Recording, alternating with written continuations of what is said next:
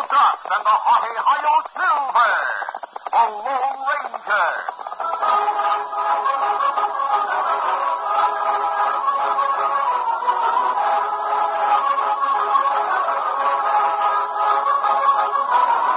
With his faithful Indian companion Tonto, the daring and resourceful masked rider of the plains led the fight for law and order in the early western United States.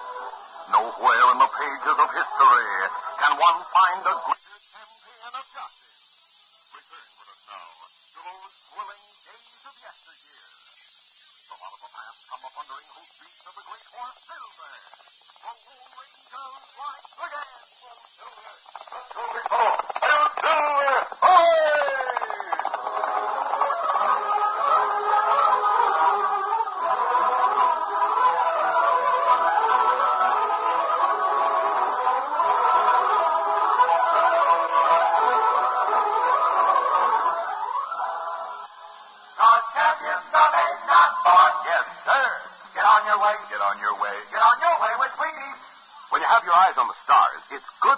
Champions are made, not born.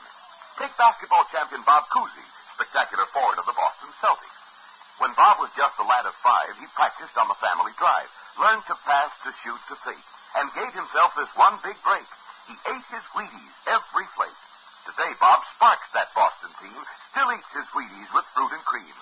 Champion Bob Cousy got together with Wheaties when he was 5 years old, 20 years ago. It's steady going with Wheaties. There's a whole kernel of wheat in every Wheaties plate. Come on, Bob, right in there. Hey, hey, hey. He's on his way, he's on his way, Get on your way with Wheaties. 'Cause champions are made, not born. Yes, sir. Get on your way. Get on your way. Get on your way with Wheaties. Breakfast of champions.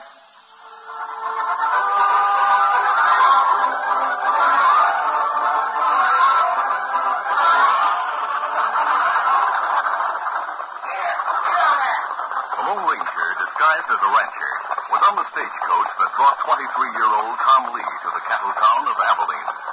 Tom Lee was Chinese, and the son of Wong, cook for Dominic Taylor's D-Circle T Ranch.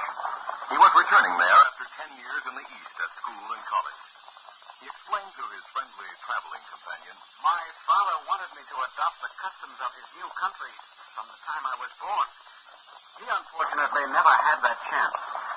Since my mother died, he's been too busy working to raise me." "I know who your father is, Tom. I've been in the West a long time. I know Mr. Taylor, too." "Oh, he's a good man. And it was he who finally made possible my going to college. He is the only one who knows I'm returning. My father has no inkling of it. It's Mr. Taylor's surprise to him."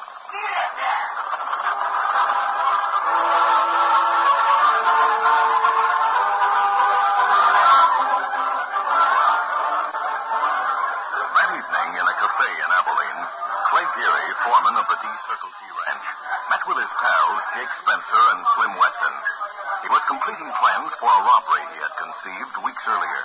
Now that the trail gang's moving the herd to Dodge City, old man Taylor's alone at the ranch. What about the Chinese cook you mentioned? Wong? Don't forget about it. He sleeps behind the cookhouse, doesn't understand our language. And if he heard a call for help, he wouldn't know what it meant. Well, that takes care of him. What about you, Clay? Well, Slim, I can't afford to be mixed up in this. People would get wild. I'll stay in the bunkhouse till you finish with the old man. We'll meet later to divide the loot.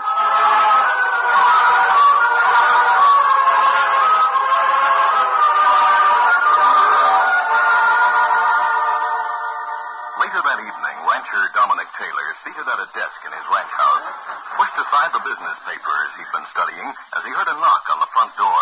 Now, don't tell me that Tom Lee's arrived so soon. Just a minute. Tom, I wasn't expecting... Step back in the room. Taylor, reach for the shield. Sure, buddy. Raise your hands. Get out of here, you varmints. Get out of here. He's out cold, Jake. Yeah, you shouldn't have hit him so hard. You want him to tell us where he hides his money. Well, it must be here somewhere. Let's start looking. All right. You start with the desk. I'll search in the closet.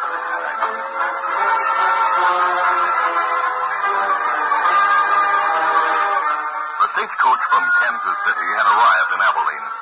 Tom Lee, after saying goodbye to the man he believed to be a rancher, went to the livery stable and claimed the horse left there for him by Dominic Taylor. Steady. Yes.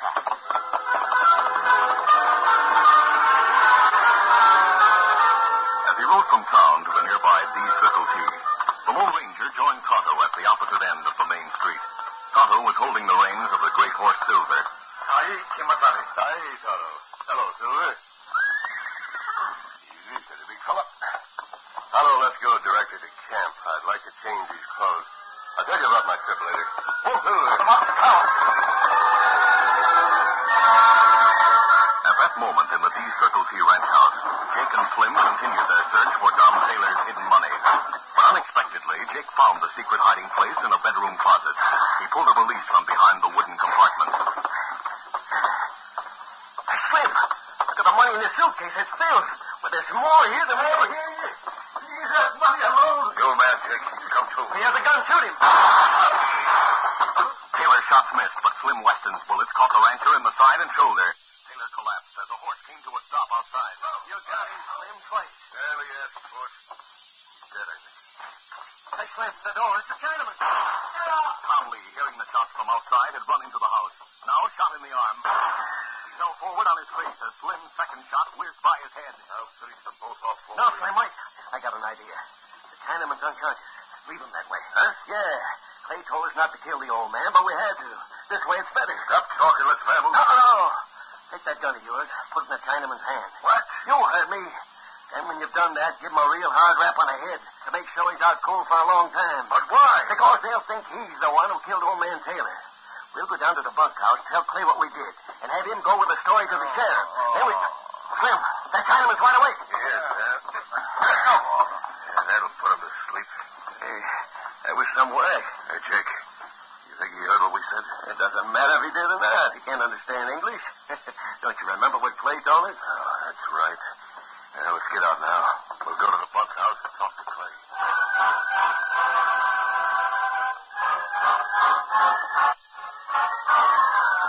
Less than 15 minutes later, Foreman Clay Geary of the D Circle T Ranch burst into the office of Sheriff Josh Randall.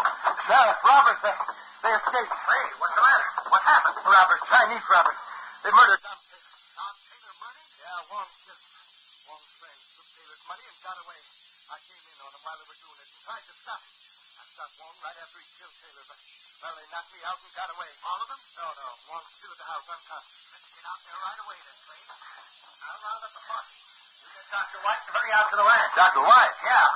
We want to save Wong so we can hang him. Chinese bandits, huh? We'll get him and show him what the law is.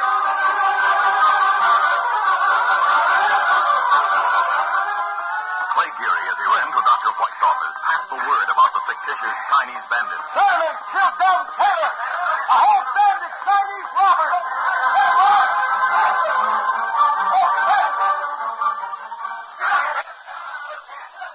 The sheriff and his posse, together with Clay Geary and Dr. White, headed for Taylor's ranch at the same moment that Jake and Slim arrived in town by a roundabout way.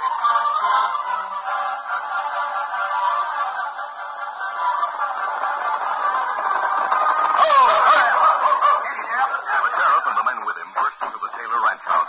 Sheriff Randall's eyes saw the unconscious Chinese on the floor. Surprised, he turned to a suddenly ashen-faced Clay Geary. That's not Wong. I thought you said Wong killed Taylor and that you busted Wong's head. I thought it was Wong.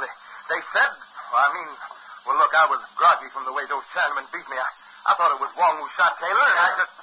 Sheriff, what is it, Doctor? Taylor isn't dead. He's in bad shape. He's lost a lot of blood. What? He's not dead. Now, you men be careful. Carry Taylor in the bed, and I'll do what I can for him. That's it. Easy now. Lay him gently on the bed. Sheriff, what about this Chinese boy? He's out colder than anyone I've ever seen, Doctor. Let me see here. His eyes are bad. He has a concussion. Maybe worse. Here, I'll tell you what. Yes, Doctor. Take him into town to my place. Or to jail, whatever you think best. Get my wife to look after him. She's a nurse. Clay, where are you going? I'm sick, Sheriff. I need air.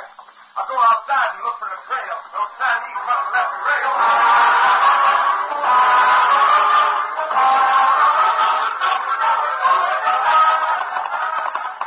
Clay Geary spurred his horse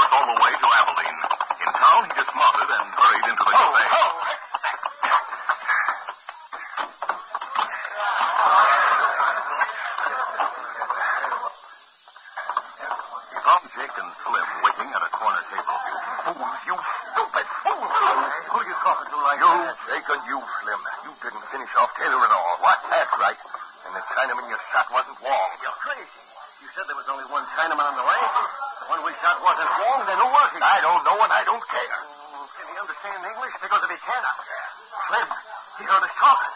He understood us. We're cooked. Well, let's make sure he doesn't talk. We gotta act fast. Do it before the sheriff gets him here to town. How? Get a mob ready to lynch him.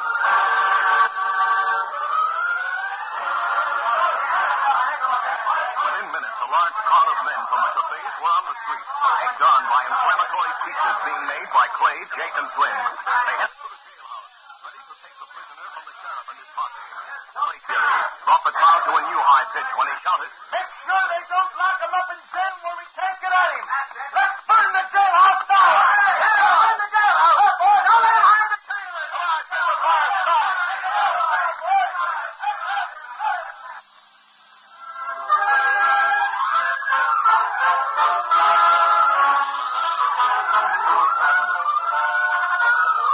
The curtain falls on the first act of our Lone Ranger adventure. Before the next exciting scene, please permit us to pause for just a few moments.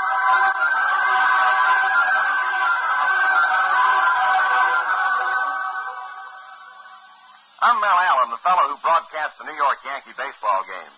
Naturally, I'm a little partial toward the Yankees, but I'll tell you this. When the Cleveland Indians come to town, there's one fellow I really keep my eye on, and that's Wheaties champion Al Rosen. Living proof that champions are made, not born. You watch Al in batting practice or whipping that ball around with his teammates, and you can tell every move has been grooved by years of practice. Sit down with Al for breakfast, and you'll see where he gets that energy. Al chooses Wheaties. He knows. You don't get on top or stay on top if you're not in top condition. Now, Wheaties are nothing new with Al Rosen. No, sir. He's been eating them 22 years, since he was 7. Not off and on either, but right along. Wheaties can help anyone get on his way. After all, there's a whole kernel of wheat in every Wheaties plate. You can take my word for it. Champions are made, not born. Get on your way with Wheaties. Breakfast of Champions.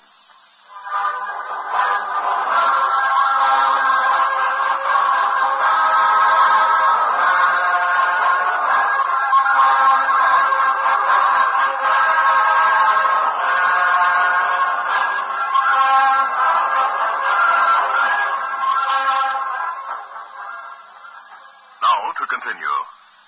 The Lone Ranger and Tonto, in their newly established camp near the outskirts of Abilene, saw the reflection of fire in the sky above the town. Here's Silver. Tonto, there's a fire in town. Perhaps we'll be able to help fight it easy, so we can... Oh, Silver!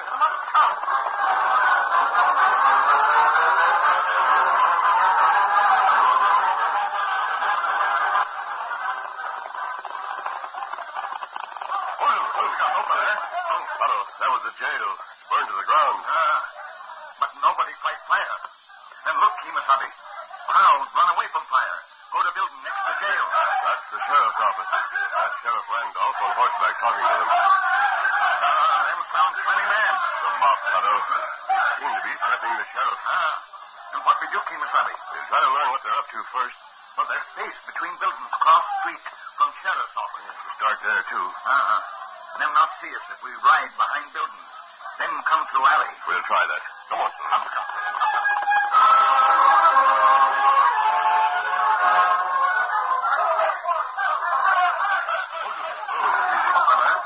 Close enough, Tonto. They'll not see us here in alley. Wait, listen. Sheriff Randolph and his 2 deputies had been surrounded by the mob, which was intent on taking the wounded Tom Lee from their custody. The lawman had implored them to allow the law to take its course, but Jake Spencer renewed the crowd's fury. It's no use, Sheriff. We got to lick him. Without seeming to plan flight, the sheriff and his men backed their horses through the crowd as the chief lawman spoke. Now, wait. Don't be so rash. Nobody say it. Nobody. Come on, take the Chinaman. Hey, boys, look.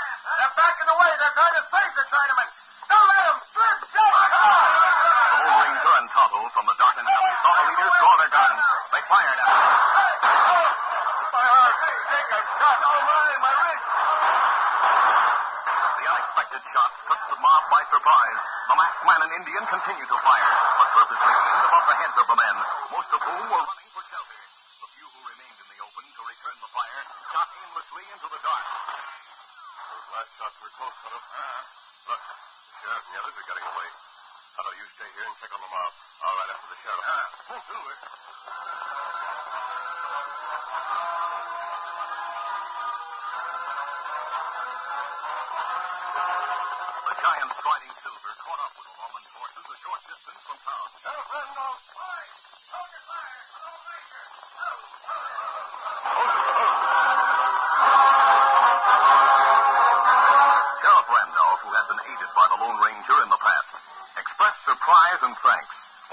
masked man and Indian had been the ones who wounded the mob leaders. The Lone Ranger asked, Sheriff, how did you ever let them get the jump on you? I don't know. I saw them coming. Most of them fellas I knew, and I didn't want to shoot at them. Don't forget that Chinaman shot Dom Taylor. They had a right to be mad. What you're saying isn't true. Tom Lee is my friend. Your friend? This Chinaman? Yes. He'll make a better citizen than those men in that mob tonight if he gets a chance. But, mister, he shot Taylor. That part about Taylor, I can't believe. Hey, look, he's coming too. Easy, steady, big fella. Here, give me a hand. We'll lift him from the saddle. Help me, please. Tom Lee had suffered a concussion, the reason for his lengthy period of unconsciousness. While the Lone Ranger helped to revive him, Sheriff Randolph, puzzled by the turn in events, told the story of the evening as he knew it. The masked man was skeptical. Tom and I arrived on the stage from Kansas City together. He was alone. There were no friends of his anywhere near. Please, I hear what you're saying. Did they get away? Did who get away? Your friends? Those men who shot Mr. Taylor. Jake was one. The other's name was Slim. Sheriff, you hear that? He said Jake and Slim. Do you mean Jake Spencer and Slim Weston? I don't know. I didn't see their faces. They shot me, and I pretended to be knocked out. They had another partner, Clay. Sheriff, he's talking about Clay Geary. Tom Lee recalled in weak tones but vivid manner his hearing Taylor's cries, then the shots, and then the conversation he'd overheard after he'd been wounded and before the two crooks knocked him unconscious. When he finished, the Lone Ranger said, Well, Sheriff, does the picture look clear to you now? Those dirty rattlers. Trying and getting away with a thing like that. They haven't, Sheriff. You can't be too sure. In court, it'll be a Chinaman's word against theirs. Hey, here comes the engine. Don't reach for your gun. That's Tonto. He's my good friend. Oscar, open that. Oh, Chinaman. Yes, Tonto. Me watch what happened to Mob. Then break up. Some go to doctor's office, but doctor not in. Others go to cafe. Then, Tonto, you're going back to at least one of them, and you're going to give him a message. That is, if the sheriff will consent. I'll consent, all right. It looks as if I've made fool enough of myself for tonight. You and this young Chinese boy here approve that to me. Tell me what you have in mind. Certainly, Sheriff. It's this. Take Tom Lee to some place near here where he'll seem to be alone. A cabin, perhaps. I know where there's one near. The old widow Black. She's moved out. Good. Now, here's my plan. Tonto will find one of the men Tom Lee mentioned. Tonto, on instructions from the masked man, hurried to Abilene once more. He found Jake Spencer and told him Tom Lee was hiding in a deserted cabin on the East Road.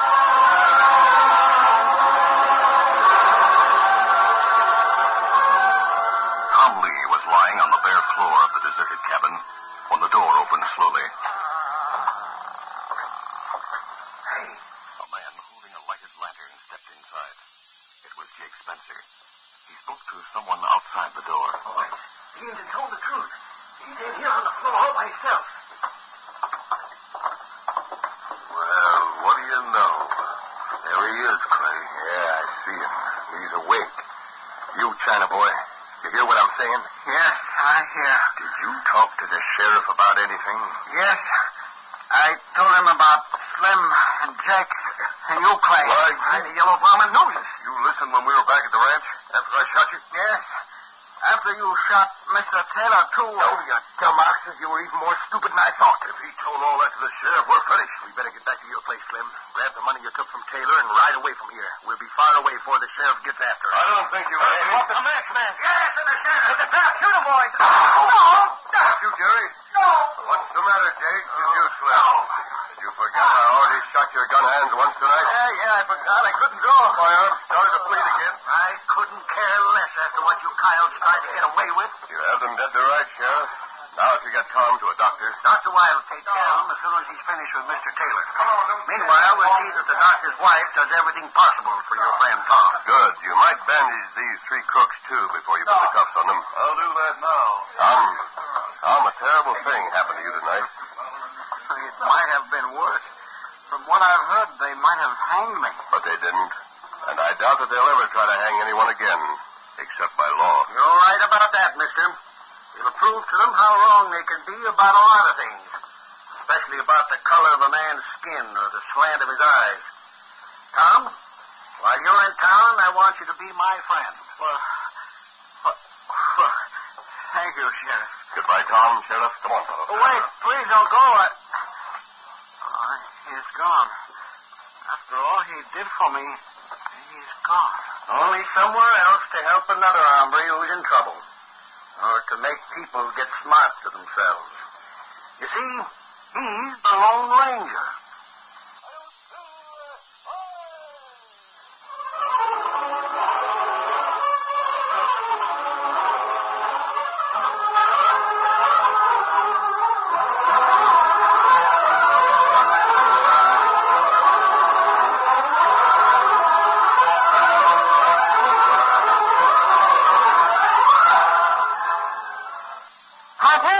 Is the boy of five. He brings wild animals back alive. He can capture lions, 'cause he knows he's got go power from Cheerios. Yes, he's got go power. There he goes. He's stealing his Cheerios.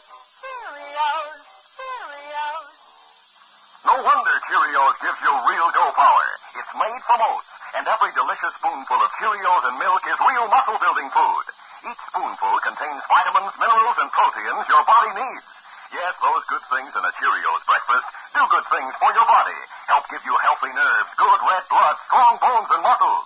Cheerios, the cereal shaped like little letter O's. Have Cheerios every morning. Then you'll hear people say, He's stealing his Cheerios.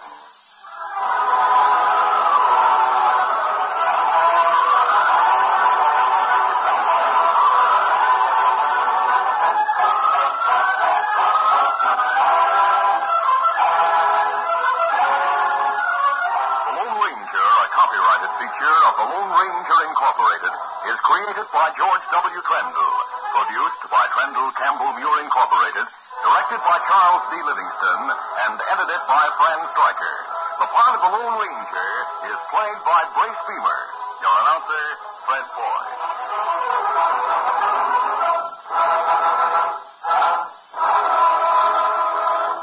The Lone Ranger is brought to you by General Mills every Monday, Wednesday, and Friday at this same time. Be sure to listen. This recorded program has come to you from Detroit. This is ABC Radio Network.